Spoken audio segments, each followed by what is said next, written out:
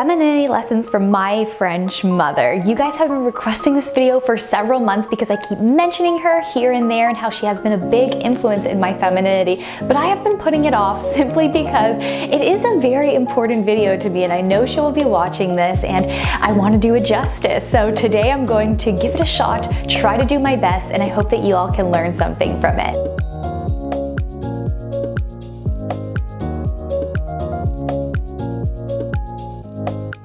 Welcome, welcome, welcome back to the channel, lovely feminine women. Thank you for being here. Thank you for liking the videos that you enjoy. Thank you for leaving me your comments. I love sitting down, going through all of them, replying to as many as I can reply to, and for following me on my other social media handles. I always say the same thing at each video, but it is important because if you are interested in any of the videos that I make on homemaking, femininity, living a more traditional lifestyle, I would love it if you would join the femininity revolution by hitting that lovely red subscribe button. As I mentioned at the beginning of the video, today we're going to talk about lessons from my French mother, ma maman française. I get asked a lot about the major influences in my life when it comes to femininity, or the influences to create this channel. And apart from my pageant experiences as a former Miss Earth Canada, as well as my faith as a more traditional Catholic woman, I cannot forget that one of the biggest pillars to my femininity is, of course, my mother. I have such a close relationship with my mother, and many of you know that a few years ago she was diagnosed with mucosal melanoma, which is a rare form of melanoma, and it's been a struggle ever since, but I am so grateful for all of your prayers as she is in a more stable state today. I'm kind of a nerd when it comes to history and lineage. I've talked about my father's side of my family who has Dutch and German lineage because I am honestly a geek at finding out things about my family and simultaneously about those in my life, my friends, people that I meet. Tell me about your family. Leave me a comment down below, honestly, what you may have learned about femininity from your culture, from your parents. I would love to know it. That is another reason why I thrived in my social connections when I did international pageants, because I loved meeting women from all over the world and seeing how their flavor of femininity truly ignited based on where they were from. So without further delay, let's get into the first point of things that my French mother taught me about femininity, and that is the realm of social interaction, which kind of can be dissected into many different parts. First off, the French, if you are Francophone, if you have French family members or friends, you will know that they are very expressive. They will tell you how they feel and they are not shy from confrontation. This can be negative, but this can also be very positive because the feminine woman, like I addressed in my 2021 femininity goals video, is somebody who embraces their emotions. There's that concept of emotional control. So expressing your emotions, of course you want to be able to decipher if it is an appropriate occasion to do so, but you want to have the freedom to do so as a feminine woman. What I mean by that is you don't want to live your life more in the masculine, which is goal-oriented. You want to live in the process, which is very feminine, and the process of living that way is acknowledging how you feel every single day or how the interaction that you are having with somebody else is making you feel. Growing up in my household, it wasn't a thing to not let the other person know that you had a grievance with them or to tell them that you had a bad day. It wasn't something that we brushed off in my family, and I was very thankful for that because it caused me to become more emotionally intelligent because I was able to actually embrace my emotions, and that gave me more emotional control at the end of the day because I knew how I felt. I knew the similarities that perhaps I felt that same way in another situation. I was able to work through it by expressing myself with my family members, with those who are closest to me, and I was better prepared for the future. So in your life, what you can probably learn from this is to let yourself that freedom to embrace your emotions and express yourself to those closest to you. We live in a culture where we're encouraged to just cut people off if we have a certain issue with them or if we have a dispute with them. And although I do believe that there are narcissistic people and there are toxic people that we do need to kind of flush in the trash or flush down the toilet. You understand what I'm saying. In the same vein, I do find that this sentiment is detrimental to many people because they don't learn the coping skills to actually get through those disputes. And for many of you, this is also going to translate to your most intimate relationship, to your marriage, to the relationships that you have with your children. Because if you don't take the time to actually learn those coping skills, you're not going to be able to get through those hard times. And of course, there's a negative trope of the French person person being cynical, so I'm not advocating for that, but I am advocating for a healthy medium. And it also kind of reminds me of feminine language when it comes to the tone of your voice. You can often tell a French person's emotion through the tone of their voice. In comparison to English, that's a little bit more difficult. So when embracing your femininity, you want to experiment with all those different kinds of flavors, all those kinds of different ranges that you can have with your voice. I've talked about how I have elevated my pitch within the past couple of years because I have embraced my true feminine voice, but I also have this flexibility in lowering my voice when I want to be taken more serious or when I am in a situation of confrontation. On that same note, as somebody who is also fluent in French, I'm not perfect, I have noticed that there is such a variety in the terminology that Francophones use in their everyday vocabulary, and this has really inspired me to try to expand my vocabulary in English. So this doesn't mean that you have to embrace a totally new language in order to get that feminine flow in learning more voices and making your actual speech more flowery and more expressive. What you can actually do is consume content that is going to help you grow in that area, because the feminine is very in tune with creativity, like I've mentioned countless times on this channel. And a big aspect of creativity is to be able to cultivate ambiance and a sort of feeling with your language, with the way that you communicate with other people. And a final note on that point is that you want to embrace body language. I have talked with my hands probably since the end of time, and I know this is very prevalent in certain Latin cultures as well as Italian culture, and this is the same thing that you find in Francophone cultures. They are very expressive with their body language. So you have the tone of voice, you have the range in vocabulary, and then you have the body movements. So let yourself relax, open up, feel where your hands are going. Of course, you don't want to be too distracting and make huge movements like this, but when you're learning to be expressive, it's okay to make those mistakes, just like embracing your emotions.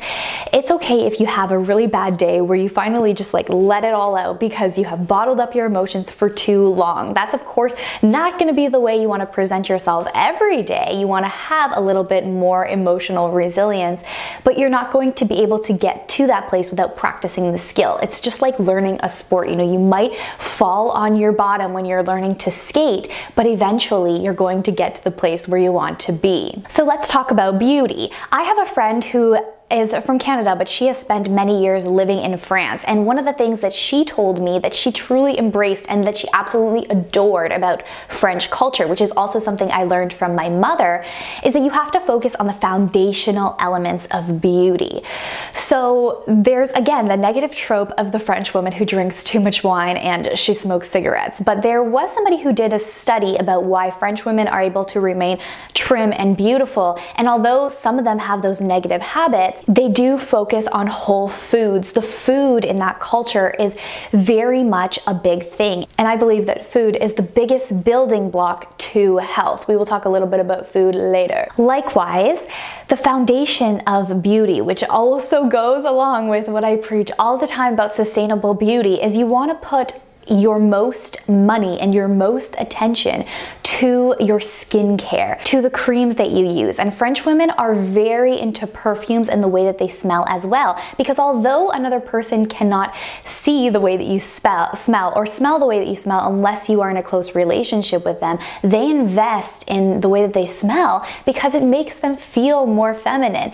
Same with skincare. You know, you might not be able to present yourself like the best Barbie doll like many women embrace in North American culture. I live in Canada, and I think it's the same for the United States, where you have a lot of makeup. I mean, maybe I'm an oxymoron here, but I'm wearing a lot of makeup right now because I'm on camera. French women really tone this down and embrace more skincare and natural beauty, and that is what I try to embrace in my everyday when I'm not on camera. But I remember from a young age, my mom teaching me how to apply basic makeup and how to kind of have a check-in with yourself when perhaps you're feeling a little bit more hormonal and it's showing up on your skin, or you're embracing a bad diet that is also showing up on your skin. And so how does this apply to your femininity? Of course, we have what I mentioned previously, that it's going to help you feel better and more confident, but it's also going to carry you through the different seasons of life. So let's move on to dress. French women truly do embrace more minimalistic dressing. They are, of course, famous for their ballet flats, just carrying a simple tote bag, and most importantly, I always saw my mom wearing some sort of signature scarf and accessory. For her, it was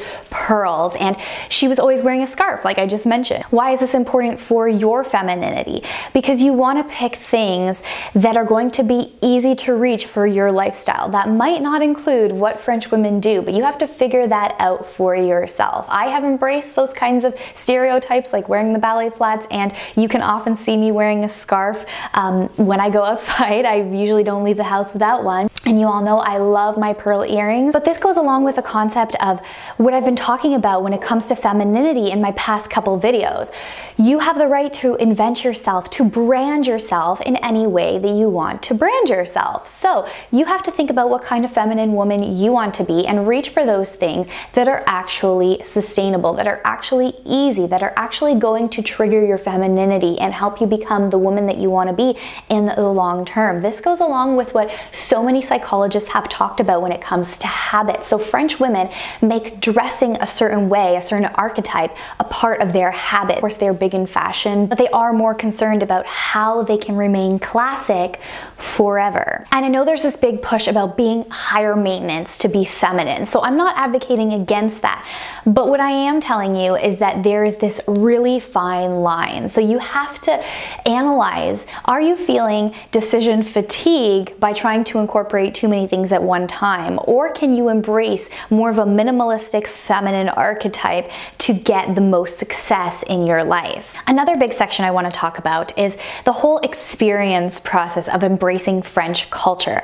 My mom was very big into introducing new things into our lives, trying to make us more worldly people. And I do feel like the French have that down pat because they do embrace a slower lifestyle. And embracing a slower lifestyle is going to get you to a more feminine state. It was a big deal for my mom to focus her entire day around the meal and around cooking new things and about embracing French tradition and preserving it through food. And that's why you have this stereotype of French people actually taking many hours in the day to sit down and have a meal, and in comparison to North American culture, that seems like a waste. But if you're trying to live a slower paced lifestyle, which will help activate your femininity, you want to try to cut things out of your life and make those experiences the center of your day. That's also why I do believe that French people like to explore new wines, because it's all about the experience of trying something new, as well as cheeses, as well as a variety of meat dishes. They also like to set the table nice, create ambiance, play some music. These are all things that are going to help you tap into your femininity. And I do think that if you do this at your home, your family is going to have a better occasion to bond, and you might have more romantic time with your husband, which is always a plus. Which reminds me, if you actually do work outside of the home, tailoring your day towards looking forward to that meal at the end of the day could also bring you to that space. Something I noticed my mother also doing is that since she was big on worldly experiences and kind of introducing different things into our lives, which embraced her culture, she always had some form of art that was specific to French culture. She also liked to put out fresh flowers often. That's not something that is specific to French culture, but she tried to cultivate that kind of like chic home that transported us to a new place when we walked through the door. And the last thing I want to talk to you about is self-care. So we talked about French women being able to embrace experience when it comes to their beauty and slowing down in their lifestyle. But a big factor specific to my mother that I learned from her growing up was that she embraced the French parenting style. I'm not going to get into what the French parenting style is in this video, but it is funny because when I stumbled upon it being trendy a couple of years ago and I listened to a few videos, you can just do a YouTube search and I think there's a book on it. I was laughing because it was really my mother. She honestly parented the French way. This doesn't mean that she wasn't neglectful in any way. She just knew how to balance her own identity with being a mother. And I am not a mother yet, but I learned from her the importance of putting up boundaries, about not being ashamed to tell those people in your life that you need time to take care of yourself, or you need to do something to take care of yourself, or you need to make a change to be able to better better flourish your femininity. And I think that boundaries are critical when it comes to embracing your femininity, because as a feminine woman, and when you tap more into feminine energy, you will find that people are trying to take things from you, because the feminine energy is very vulnerable. So they might take more of your energy. They might want to take more of your time, of your generosity.